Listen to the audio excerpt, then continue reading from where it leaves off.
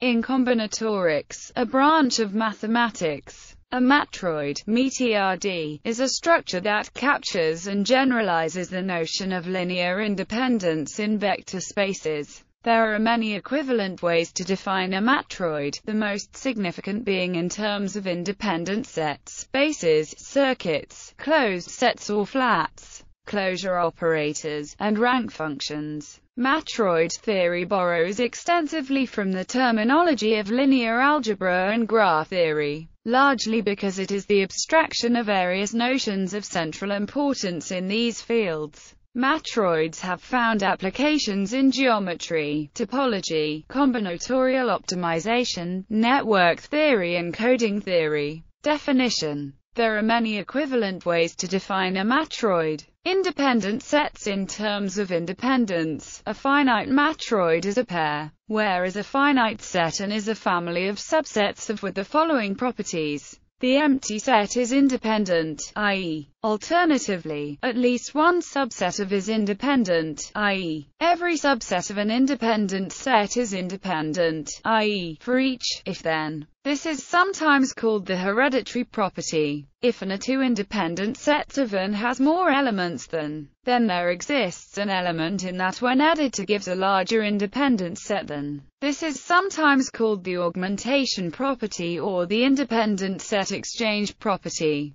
The first two properties define a combinatorial structure known as an independence system. Bases and circuits. A subset of the ground set that is not independent is called dependent. A maximal independent set, that is, an independent set which becomes dependent on adding any element of, is called a basis for the matroid. A circuit in a matroid is a minimal dependent subset of, that is, a dependent set to whose proper subsets are all independent.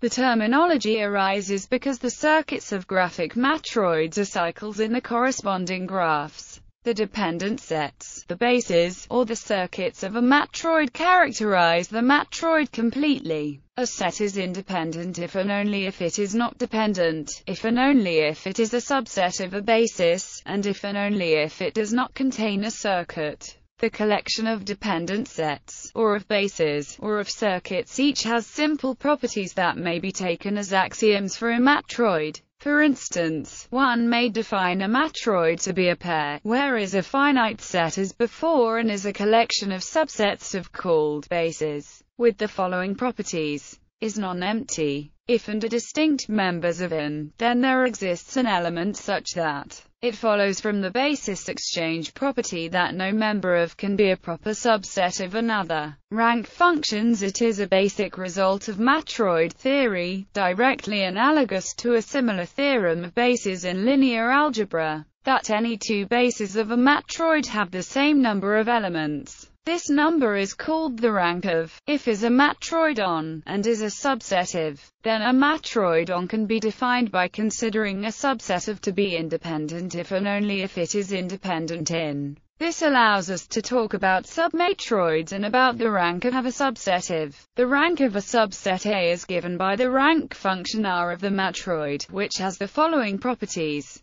The value of the rank function is always a non-negative integer. For any subset of, for any two subsets N of, that is, the rank is a submodular function. For any set and element. From the first of these two inequalities it follows more generally that, if then, that is, the rank is a monotonic function. These properties can be used as one of the alternative definitions of a finite matroid. If satisfies these properties, then the independent sets of a matroid over can be defined as those subsets of with. The difference is called the nullity or core rank of the subset. It is the minimum number of elements that must be removed from to obtain an independent set. The nullity of N is called the nullity or core rank of. Closure operators. Let be a matroid on a finite set, with rank function as above. The closure of a subset of is the set. This defines a closure operator where denotes the power set, with the following properties. For all subsets IV, for all subsets IV,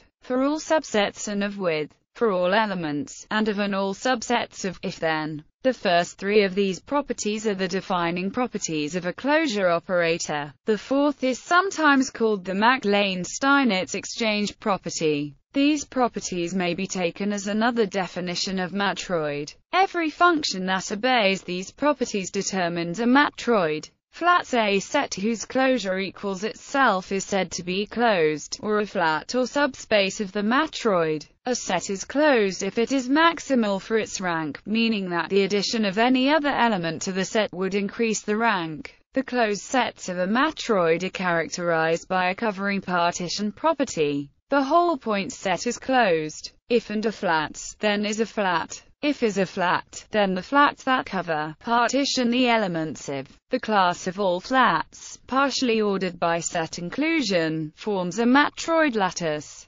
Conversely, every matroid lattice forms a matroid over its set of atoms under the following closure operator. For a set of atoms with join, the flats of this matroid correspond one for one with the elements of the lattice. The flat corresponding to lattice element is the set. Thus, the lattice of flats of this matroid is naturally isomorphic to hyperplanes in a matroid of rank. A flat of rank is called the hyperplane. These are the maximal proper flats, that is, the only superset of a hyperplane that is also a flat is the set of all the elements of the matroid. Hyperplanes are also called coterms or copoints. An equivalent definition. A coterm is a subset of E that does not span M, but such that adding any other element to it does make a spanning set. The family of hyperplanes of a matroid has the following properties, which may be taken as yet another axiomatization of matroids. There do not exist distinct sets on in with, that is, the hyperplanes form a Sperner family. For every indistinct with, there exists with. Examples. Uniform matroids. Let E be a finite set and K a natural number. One may define a matroid on E by taking every K element subset of E to be a basis. This is known as the uniform matroid of rank K. A uniform matroid with rank K and with n elements is denoted. All uniform matroids of rank at least 2 are simple. The uniform matroid of rank 2 on n points is called the n-point line. A matroid is uniform if and only if it has no circuits of size less than the 1 plus the rank of the matroid. The direct sums of uniform matroids are called partition matroids. In the uniform matroid, every element is a loop, and in the uniform matroid, every element is a coloop. The direct sum of matroids of these two types is a partition matroid in which every element is a loop or a coloop. It is called a discrete matroid. An equivalent definition of a discrete matroid is a matroid in which every proper, non-empty subset of the ground set E is a separator. Matroids from linear algebra. Matroid theory developed mainly out of a deep examination of the properties of independence and dimension in vector spaces. There are two ways to present the matroids defined in this way. If E is any finite subset of a vector space V, then we can define a matroid M on E by taking the independent sets of M to be the linearly independent subsets of E. The validity of the independent set axioms for this matroid follows from the Steinitz exchange lemma. If M is a matroid that can be defined in this way, we say the set E represents M. Matroids of this kind are called vector matroids. An important example of a matroid defined in this way is the Fano matroid, a rank 3 matroid derived from the Fano plane, a finite geometry with 7 points and 7 lines. It is a linear matroid whose elements may be described as the 7 non-zero points in a three-dimensional vector space over the finite field GF. However, it is not possible to provide a similar representation for the Fano matroid using the real numbers in place of GF. A matrix A with entries in a field gives rise to a matroid M on its set of columns. The dependent sets of columns in the matroid are those that are linearly dependent as vectors. This matroid is called the column matroid of A, and A is said to represent M. For instance, the Fano matroid can be represented in this way as a 3 times 7 matrix. column matroids are just vector matroids under another name, but there are often reasons to favor the matrix representation. A matroid that is equivalent to a vector matroid, although it may be presented differently, is called representable or linear. If M is equivalent to a vector matroid over a field F, then we say M is representable over F. In particular, M is real representable if it is representable over the real numbers. For instance, although a graphic matroid is presented in terms of a graph, it is also representable by vectors over any field. A basic problem in matroid theory is to characterize the matroids that may be represented over a given field F. Rotter's conjecture describes a possible characterization for every finite field. The main results so far are characterizations of binary matroids, due to Tutt, of ternary matroids due to Reed and Bixby, and separately to Seymour, and of quaternary matroids due to Gielen, Gerards, and Kapoor. This is very much an open area. A regular matroid is a matroid that is representable over all possible fields. The Vamos matroid is the simplest example of a matroid that is not representable over any field. Matroids from graph theory. A second original source for the theory of matroids is graph theory. Every finite graph G gives rise to a matroid M as follows. Take as E the set of all edges in G and consider a set of edges independent if and only if it is a forest, that is, if it does not contain a simple cycle. Then M is called a cycle matroid. Matroids derived in this way are graphic matroids. Not every matroid is graphic, but all matroids on three elements are graphic. Every graphic matroid is regular. Other matroids on graphs were discovered subsequently. The bicircular matroid of a graph is defined by calling a set of edges independent if every connected subset contains at most one cycle. In any directed or undirected graph G, let E and F be two distinguished sets of vertices. In the set E, define a subset U to be independent if there are U vertex disjoint paths from F onto U. This defines a matroid on E called a gamoid. A strict gamoid is one for which the set E is the whole vertex set of G. In a bipartite graph G equals 1 may form a matroid in which the elements are vertices on one side U of the bipartition, and the independent subsets are sets of endpoints of matchings of the graph. This is called a transversal matroid, and it is a special case of a gamoid.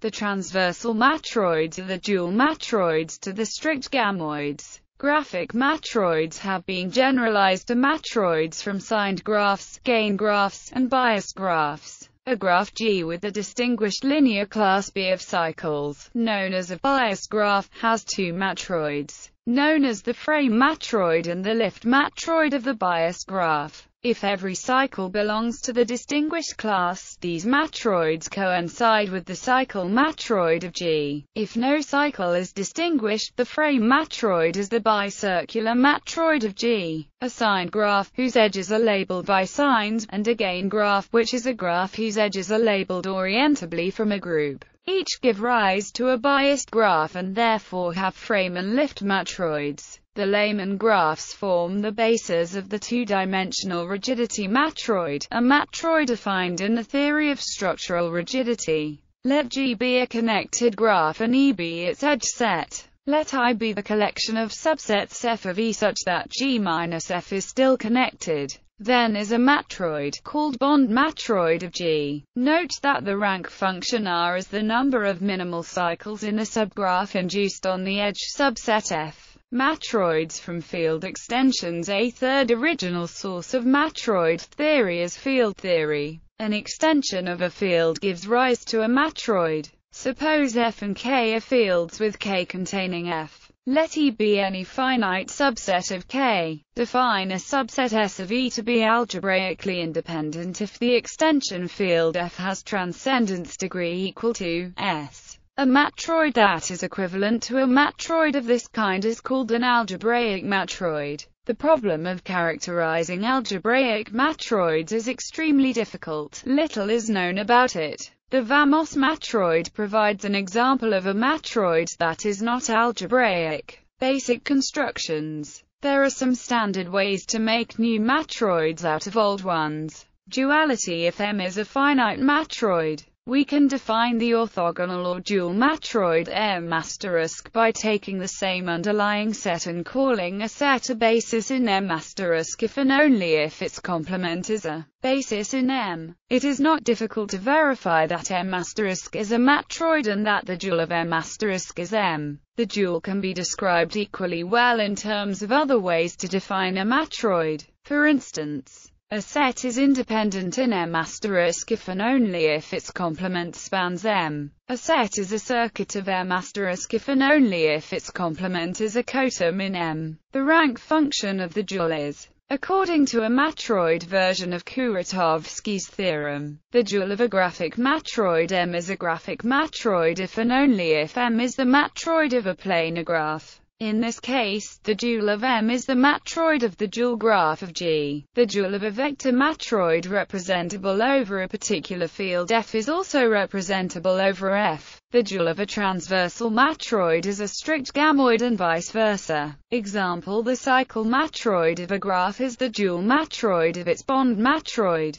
Minus if M is a matroid with elements set E, and S is a subset of E, the restriction of M to S, written M, S, is the matroid on the set S whose independent sets are the independent sets of M that are contained in S. Its circuits are the circuits of M that are contained in S, and its rank function is that of M restricted to subsets of S. In linear algebra, this corresponds to restricting to the subspace generated by the vectors in S. Equivalently, if D equals M minus S, this may be termed the deletion of T, written MT or M minus T. The submatroids of M are precisely the results of a sequence of deletions. The order is irrelevant. The dual operation of restriction is contraction. If T is a subset of E, the contraction of M by T, written MT, is the matroid on the underlying set E minus T whose rank function is in linear algebra. A matroid N that is obtained from M by a sequence of restriction and contraction operations is called a minor of M. We say M contains N as a minor. Many important families of matroids may be characterized by the minor minimal matroids that do not belong to the family.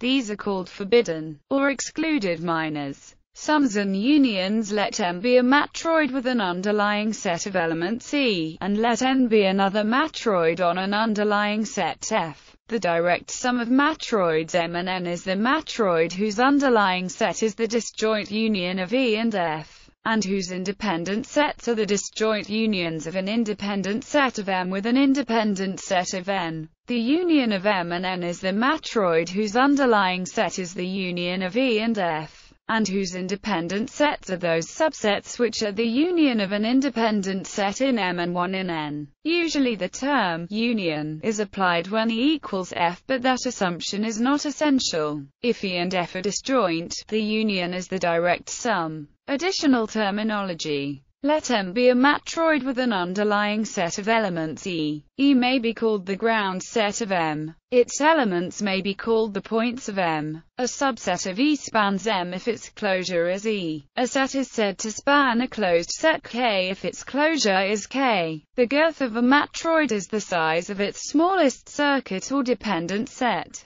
An element that forms a single-element circuit of M is called a loop. Equivalently, an element is a loop if it belongs to no basis. An element that belongs to no circuit is called a coloop or isthmus. Equivalently, an element is a coloop if it belongs to every basis. Loop and coloops are mutually dual. If a two-element set F, G, is a circuit of M, then F and G are parallel in M. A matroid is called simple if it has no circuits consisting of one or two elements. That is, it has no loops and no parallel elements. The term combinatorial geometry is also used. A simple matroid obtained from another matroid M by deleting all loops and deleting one element from each two-element circuit until number two element circuits remain is called a simplification of M. A matroid is co-simple if its dual matroid is simple. A union of circuits is sometimes called a cycle of M. A cycle is therefore the complement of a flat of the dual matroid.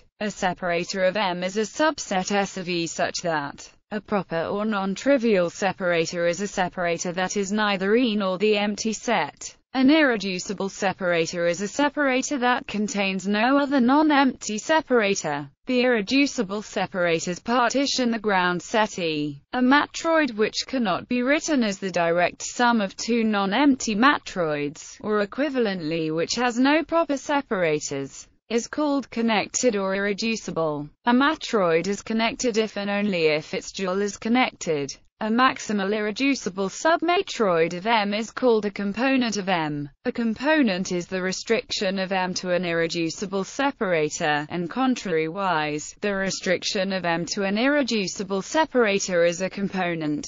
A separator is a union of components. A matroid M is called a frame matroid if it, or a matroid that contains it, has a basis such that all the points of M are contained in the lines that join pairs of basis elements. A matroid is called a paving matroid if all of its circuits have size at least equal to its rank. The matroid polytope is the convex hull of the indicator vectors of the bases if